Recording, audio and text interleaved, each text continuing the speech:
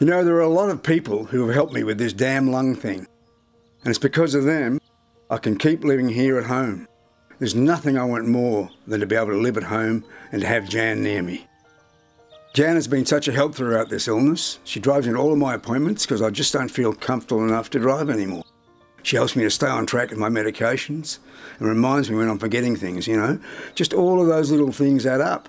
She even comes into my appointments now, talks to the doctors and stuff, asks questions so that we know what's going on. And she asks things that I wouldn't even remember to ask.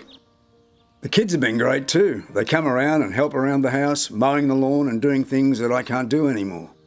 They've been to a few meetings with the doctor too, you know, making plans for the future and going through my care plan and my thoughts on the sort of care I want for the future. That way, everyone was there. They know what I want. It's been good to have their support too. There's my GP. I see her quite regularly and she helped me to navigate my way through the system and put me in contact with the people that I need to see. You know, the specialist and the physio and people like that. She referred me to the palliative care team a while ago to help me with my long-term breathing, issues that I've been having for years.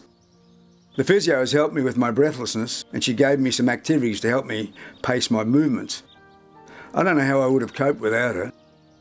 I've been seeing this dietitian about what I eat. He is giving me these extra supplement drinks to build my strength and looked at my diet to make sure I'm getting enough of the right things to heal after my surgery. Dan comes around quite often. He's a palliative care nurse. My GP referred me to the palliative care team. He comes around regularly and checks up on me and sees how I'm coping with doing my day-to-day stuff at home. Me and Jan have a phone number and I can ring them at any time. It's good to know that somebody is available, especially if I get pain. It's having bad pain that worries me, but they've been so great. They have shown me loads of ways to manage low pain with changing how I sit, how I use heat packs and stuff. They've also talked to me about all the things I can do if I do get really bad pain. I haven't yet, which is good, but it's reassuring to know that somebody's there anytime and there's a plan that me and Jan know and understand. Dan also got onto my local priest because I was worried Father Michael was thinking I'd given up on God and stuff. I hadn't, you know. I just couldn't get there. I've always felt my faith was important. And when you know that your time could be up soon, it's important to keep your faith strong. It helps when you're feeling a bit down. You know, just to have someone to talk to and to remember what you believe in. Father Michael often brings some of the people from the church with him, which is really nice.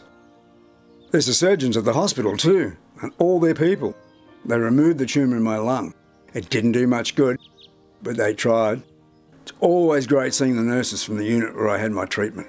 They still remember my name, and they have a good chat with me and Jan, and they see we're doing okay when I come in for appointments with my doc. They were excellent when I was in the hospital. They made sure I got fixed up after the surgery, but they also made sure that I was coping okay. And they talked about all kinds of things, and they made me realise there's much more help out there that we could tap into if we need it. The nurses and the physio saw that I was struggling a bit with my walking when I got a bit tight in my chest, you know. They got this occupational therapist to see me and Jan.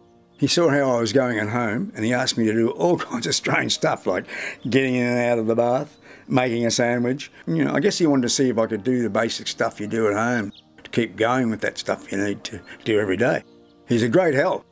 He arranged for all this equipment to be fitted in the house to help me get around. You know, railings to help me get off the toilet, a toilet chair near my bed so I don't have to walk too far to the dunny if my breathing isn't so good. I've even got a fancy electric bed that helps me sit up when the breathing's a bit difficult, you know.